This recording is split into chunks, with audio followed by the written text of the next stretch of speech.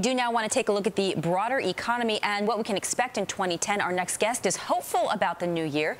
Joining us now is Nigel Gault, Chief U.S. Economist at IHS Global Insight. Nigel, great to have you today, and Happy New Year. Same to you. Let's start with today's economic data. The initial jobless claims print was good. It came in better than expected. But do you have to look under the hood on this one, because you've also got the extended benefits rising and the emergency unemployment compensation rising as well? So put that into perspective for me. Well, of course, we know that some people are dropping off the normal claims numbers and are moving into extended programs, so it's very difficult to judge the total number of people getting benefit.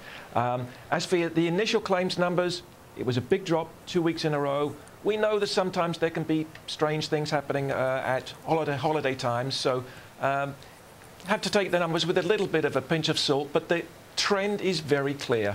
The trend at the moment for initial claims is clearly downwards. It's been there for a long time. The trend is continuing, so I think clearly good news. What does it portend for the big December jobs report we're expecting next week? Well, of course, these numbers are well beyond the survey week. So, I mean, what they tell us is really just that the trends in the labour market are clearly improving. It might be that next week's going to be the first one to cross the zero mark, to move slightly into positive territory. If it's not this month, it's certainly just around the corner. What do you think? I think we'll still be slightly negative for December, just because that November number was so good and there was such a big improvement in November from the previous month. I think maybe we get a little bit of a setback, lose about 30,000 jobs in December. So I think the plus might be a little bit delayed. It's interesting because even if that happens, even if we continue to get a negative payrolls number, the market reaction, as long as it's closer to the survey, right, is still going to be, positive. And you have to put it in perspective because the U.S. labor situation is still abysmal.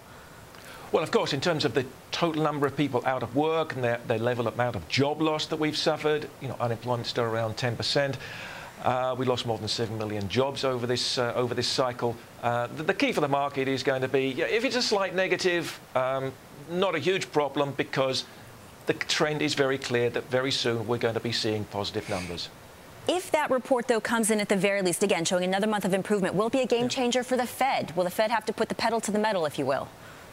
I'm not sure. I think the Fed needs to see some more evidence of sustained strength in the economy. The Fed knows that the fourth quarter is going to be a pretty good quarter. It's going to be a huge boost from the inventory cycle. I think the Fed will want to see a few more months of data. Let's see how much of this growth we sustain as we move into 2010 before it decides when to start to move. What sectors, what industries may be hiring the most?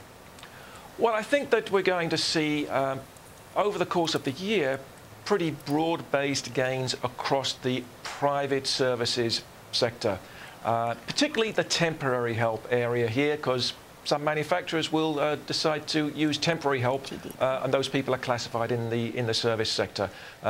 Services were the area that really were hammered earlier in the year as companies really slashed hiring across the board.